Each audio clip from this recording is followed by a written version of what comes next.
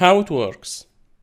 The project working mechanism can be divided into 3 stages or 3 steps. Stage 1, the user will insert the coin in the coin acceptor. In this stage, the device keeps looking for a coin using the coin acceptor, and once again a coin is inserted, it moves to stage 2.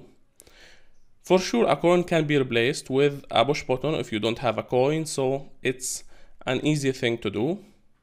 Stage 2, weight measuring process.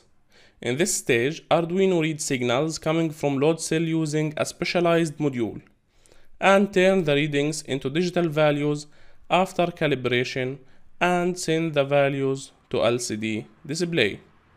Stage 3, display readings. After processing data from load cell, the LCD will display the weight and the LEDs will light depending on the weight applied. 3 LEDs for 3 categories. The below 50 kilo, above 50 kilogram, and above 100 kilogram. So we have 3 categories with 3 LEDs. Now we are talking about this simple device, which is a coin operated weight measuring machine. Now you can see it here.